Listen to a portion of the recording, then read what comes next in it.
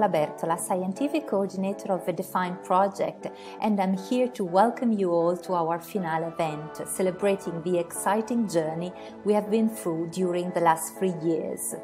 I will try to guide you along the cultural background, motivations and achievements of DeFINE, hoping to raise your curiosity in attending all initiatives which have been planned for this special finale.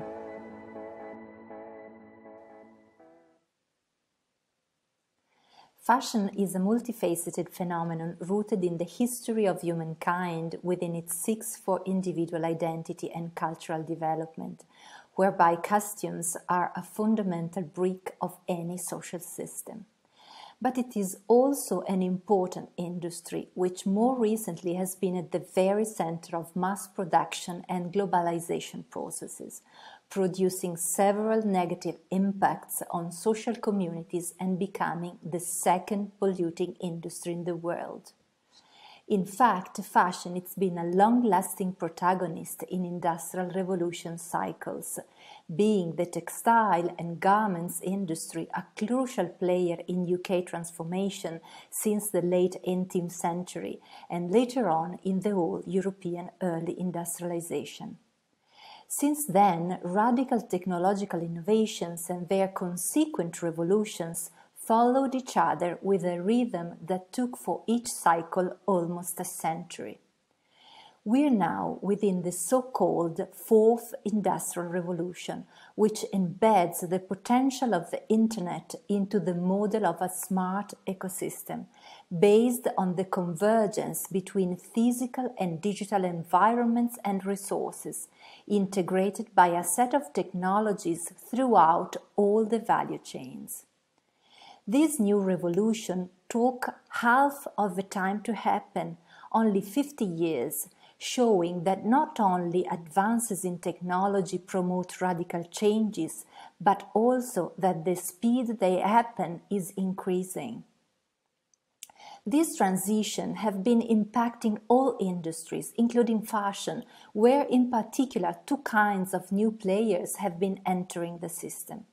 On the one hand, since the first decade of the new millennium, tech giants such as Google and Amazon have been identifying fashion as a promising field for expanding their businesses.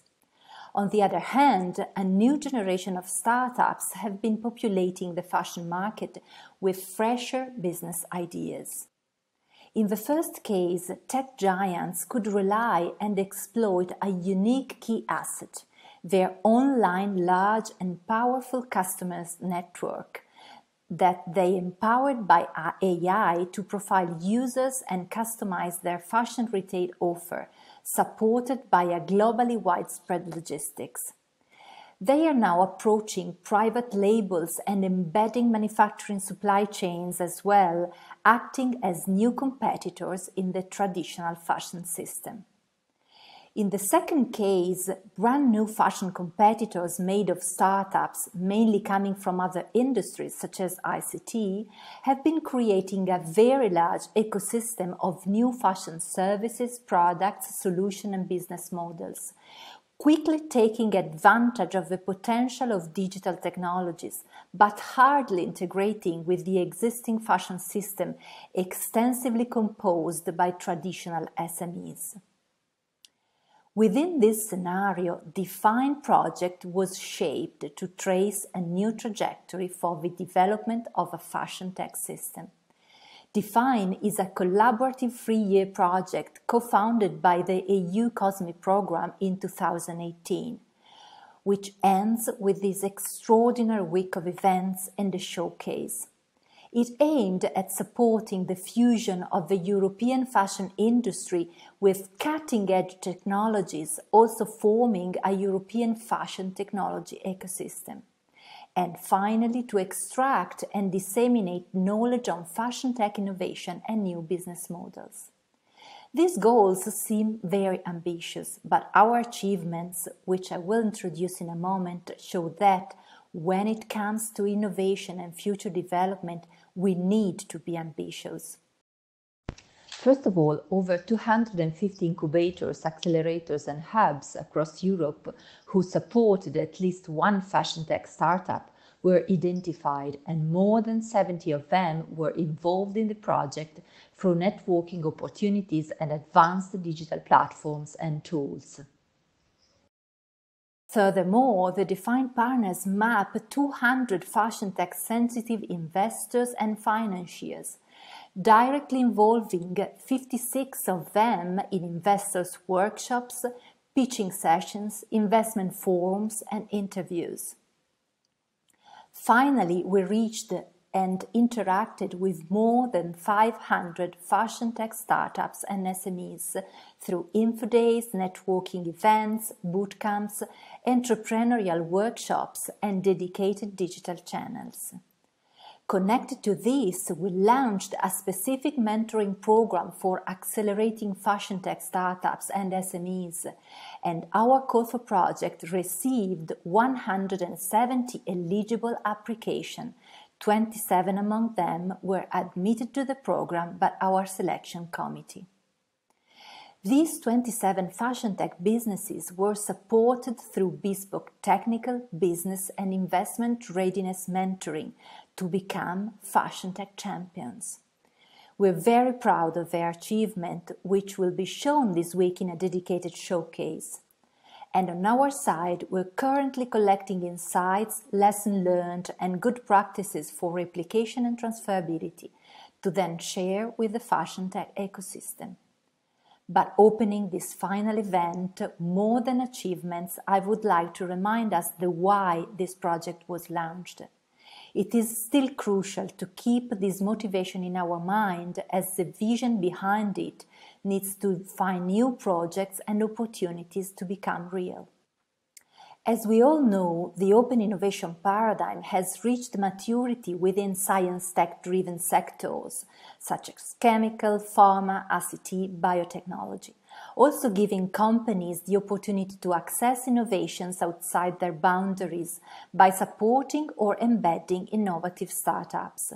The Silicon Valley model is a typical expression of this phenomenon. Therefore, the integration of high-tech and digital industry within more traditional sectors has already proven to be a promising frontier of innovation, for example, in the automotive or food industry. And this evidences growing opportunities for open innovation to be implemented within other contexts than pure science tech fields, which are particularly developed in Europe. In fact, Europe is still rich in manufacturing resources, with a global leading role in many fields, especially in producing culture-intensive goods and services, the so-called cultural and creative industries, such as fashion. In light of this scenario, DeFINE is part of a European strategy to expose traditional industries, often based on outdated business models, to high-tech and digital innovations, and CCIs represent a very relevant target for these strategies, as the cultural dimension of the European industry is acknowledged to be a fundamental and distinctive pillar of Europe's economic and social well-being. And certainly, tech innovation and digital transformation bring with them unexplored potentials to innovate CCIs. Too many times, pure tech-driven approaches, blind of long-term impacts of their innovations, have been producing deleterious effects on the environment, on job transformation, on social communities. COVID-19 pandemic has demonstrated how quick we can go in digital transformation and how much it can grow our efficiency. But at the same time, we also saw how much digitization can increase inequality, impoverish our human and social dimension, affecting the quality of our lives. It has never been so clear that implications of technologies characterizing the so-called Fourth Industrial Revolution are unpredictable. On the one hand, for the first time in the history of humanity, technology is no longer simply able to process data and information faster and in greater quantities, but it is able to replicate cognitive processes, therefore to learn and make decisions, And this is the AI revolution. On the other hand, a process of convergence between nanotechnology, biological sciences, information sciences, and cognitive studies has been triggered, which brings with it an explored potential but also enormous ethical questions. While this process is strongly supported from a tech-driven perspective in the North American context, a different view has emerged in Europe, where arts and humanities are seen as powerful component needed to this transition for guiding it towards meaningful purposes. With respect to this consideration, we believe that giving the lead of the DeFINE project to design research institutions such as Politecnico di Milano, supported by the London College of Fashion and the Institut Français de la Mode, was a timely choice by the Commission. We want to interpret this choice as the search for a new humanism, able to drive technological development through a clear design-led and purpose-driven vision, as the recent initiative of the new European Bauhaus also confirms. In light of this perspective, we hope that DeFINE, together with all the community we gathered, as well as future projects and initiatives, will contribute to strengthen CCI's sector, enhancing it through tech innovation and reaffirming EU global leadership in producing culture-intensive goods and services within a highly competitive but inclusive, equitable and sustainable paradigm. Having this as a common vision, I thank you all for attending this opening lecture, and I let you move to the core of this finale with all its events. Enjoy!